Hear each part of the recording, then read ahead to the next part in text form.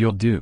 Barnaby Joyce reveals a cringeworthy comment he used to woo his estranged wife Natalie in an interview about his family, around the same time he was photographed in a bar with Vikki Campion. The pickup line Barnaby Joyce used to court his now-estranged wife Natalie was revealed in a lighthearted family interview, just weeks after the former Deputy Prime Minister was photographed in a bar with Vikki Campion. Reflecting candidly on their relationship in March 2017, Natalie Joyce told the Weekend Australian of the first words young Barnaby ever said to her, during No Week celebrations at the University of New England. "The last day was a car rally in a ute and he just came up to me and went, 'You'll do,'" said Natalie. "I had all the lines," Barnaby quipped in the interview, reportedly mortified that his less-than-romantic side had been so publicly put on show. It was only a few weeks earlier, however, that the hot-blooded politician was spotted in a bar in Glebe, inner Western Sydney, with the woman who would ultimately break up his and Natalie's 24-year marriage. Photographs showed Barnaby and his former staffer looking relaxed and jovial in the dimly lit bar, a year before the pair's scandalous affair came to light. During the same interview last year, Natalie stated that the family had taken a backseat to her husband's political career, and that her daughters haven't really known any different. "Odette's never known anything but politics," she said. "Every time he'd come home she actually wouldn't go near him because he hadn't been home. It's taken a long time to get that father-daughter rapport."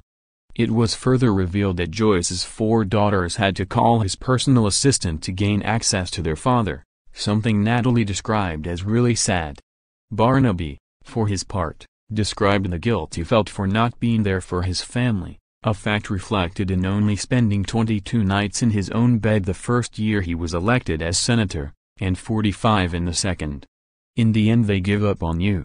They just don't think you're going to be there," he said. Natalie remained steadfast in her refusal to comment following her hugely publicized separation from Barnaby, though her and her 4 daughters were reportedly disgusted by their father's tell-all interview with Ms. Campion on Sunday night. During that tell-all, 7 reporter Alex Cullen bluntly asked the former Deputy Prime Minister why his marriage failed. "Like most people it's quite simple," he replied. "If you live on the road you're living in motels, you're always somewhere else.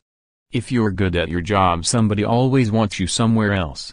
Mr. Cullen went on to relentlessly probe Barnaby with other questions relating to Natalie, and Barnaby relentlessly skirted the issue. "I'm not going to go into that space," he replied when asked if the love had gone out of his marriage. "That issue stays completely off grounds," he asserted when asked if part of him still loved Natalie. Barnaby declared that his estranged wife has every right to be left alone, and continued to nip all conversation relating to her in the bud. "The good thing about being in politics for as long as I have, about 20 years, is I know how to also stop a question. And I'm stopping that one."